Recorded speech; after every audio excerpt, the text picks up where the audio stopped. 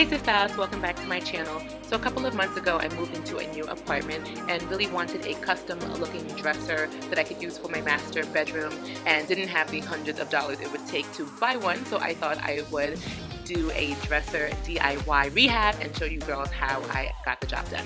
So this was a dresser that I got for $80 from Offerup. It's a lovely, well-constructed solid wood dresser that just needed some updating. So the first step you want to do is to remove all of the pre-existing hardware. My top drawers had this ugly felt green mat in it, so I had to use literally a hanger to remove it. But after I did that, I removed all the drawers and then used a handheld vacuum to just clean it out. You can also use a rag or some sort of tack cloth. The next step is to fill in the hardware holes with some wood filler, and I will have detailed instructions on my blog. I'll leave that link below. The key here is to kind of overfill so that you have this dome-shaped area that is perfectly even and smooth by the time you sand it all down.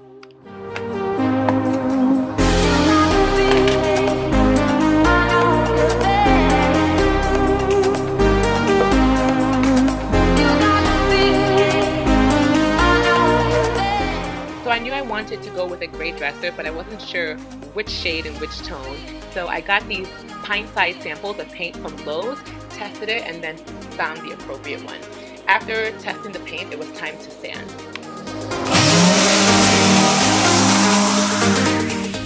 Now don't be fooled, sanding on this video is going to look super quick and super easy, but I tell you, it's the most labor-intensive part of your project. I personally wanted to get down to the wood. This is my first time doing such a project, and I wanted to see what it took and what it entails.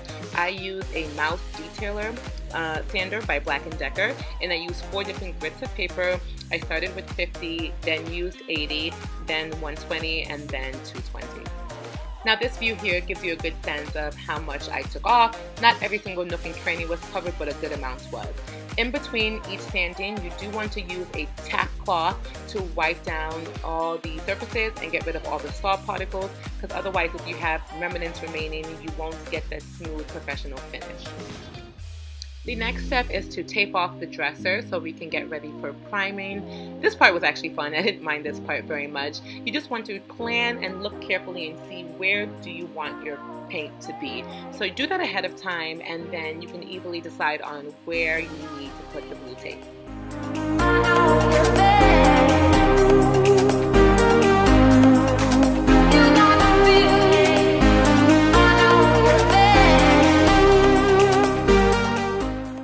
A bit overzealous when it came to the body of the dresser. You definitely don't have to tape the inner parts like I did because you'll never see it, but I did, again, being overzealous. The next step was to prime the dresser, and I used the Zinsser Bullseye 123 water-based primer, and it's such a great primer. You get really great coverage just in one coat, excellent, almost opaque, and it really helps your paint adhere to your project.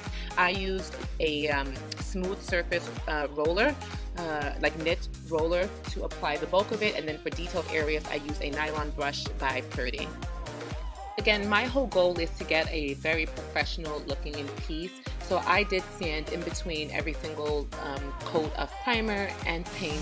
I used a 220 grit sandpaper. You just want to lightly buff it so you get out any irregularities that you may have.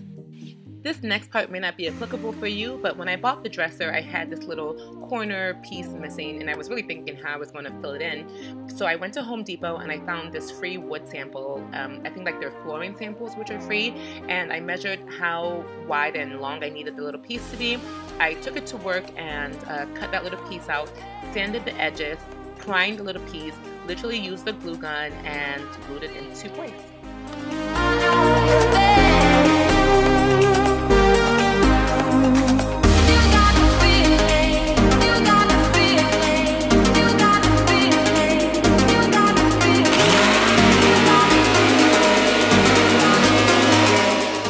When sanding the primer, you may notice you get these little balls of primer rolling up, and I think that's due to the adhesive that's in it. So don't be alarmed. You just be sure to wipe down the dresser completely before before painting. Now it's time to get some satisfaction out of this project and paint the dresser.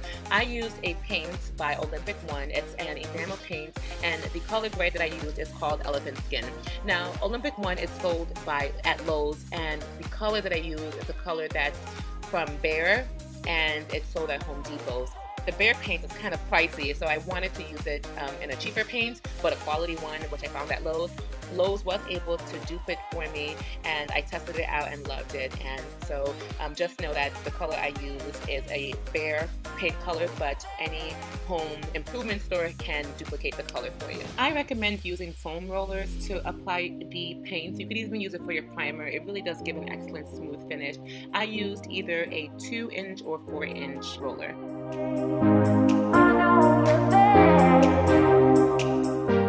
After allowing the first coat of paint to dry overnight, I lightly sanded the dresser with a 220 sanding sponge. I then applied a second coat of paint and repeated that entire process. So this project took me several weeks to complete. I think it took me almost 8 weeks to complete, just because there were some weeks I didn't do anything. So between the painting and applying the tape, I probably let it sit for about a week. And that's really good because it'll help the paint fully cure. You probably don't need as long, but definitely leave it for at least 72 hours to fully cure.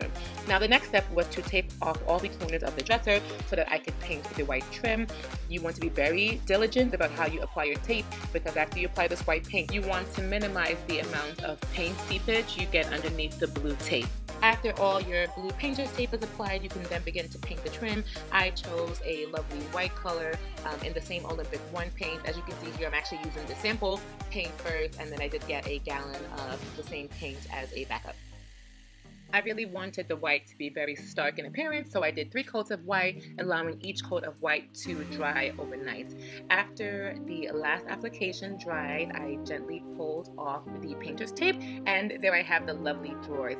I did have some areas where I did have some paint seepage, and on my blog you will find details on how I corrected this issue. I thought this piece would look great as a matte finish, so I used Verithane's polyurethane in a matte finish, and it is a water-based top coat. It's really made for stained wood, but I saw a lot of other DIYers use it on painted furniture, so I thought I'd give it a try as well. For the drawers, I used my nylon Purdy brush to apply, and for the body of the dresser, I used a 4-inch foam roller. Now this is a very thin top coat, and so I had to use about 3 coats on my drawers and the body of the dresser, but the very top of it, I wanted it to be very durable, as that's where a lot of items be placed, so I used 4 coats there.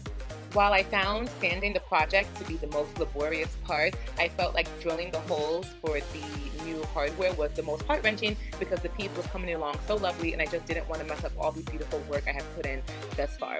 But nonetheless, the hardware and the poles I got brand new from Home Depot, and I'll link everything in the description box. They were about $2.50 to $3 a piece. So as you can see, I don't really have a very scientific way of measuring where to drill the hole, so this is just my method. There are tools that you can use to measure exactly where you need to drill your holes, but I didn't really want to invest in such tools just for this little project. So what I did was I found the center of the dresser. I almost did like a stamping method where I outlined the screw holes, stamped it onto the dresser, outlined that again, make sure it was a really good match, and went to drilling.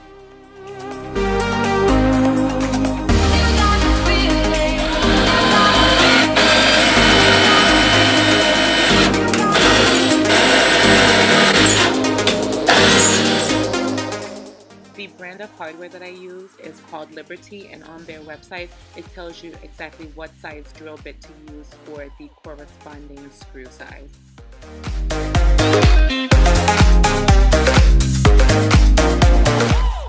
After inserting your last piece of hardware, you are essentially done. Don't forget to remove the blue tape. I initially did because I was so excited and went back and had to remove all the blue tape, but it's such a fulfilling process. I hope you guys enjoyed this video. I am not a furniture rehabber, but if I can do it, you surely can. It is laborious, lots of steps, but it's so rewarding and to have a piece that I was able to create on a really good budget, something I would not have been able to afford in store. If you're wondering where it went going to use in my apartment. It went to good use in our master bedroom. We used it as our TV stand / dresser, and we replaced those really ugly bins. So if you enjoyed watching this DIY dresser rehab, then please give me a thumbs up. And on that note, I'll see you guys in my next video. Be sure to add me on Snapchat, because on Snapchat I had the entire process live as I was doing it, and you'll keep up with me. And don't forget to check out the link to my blog post below, which will have all the detailed instructions. And until the next one, bye guys.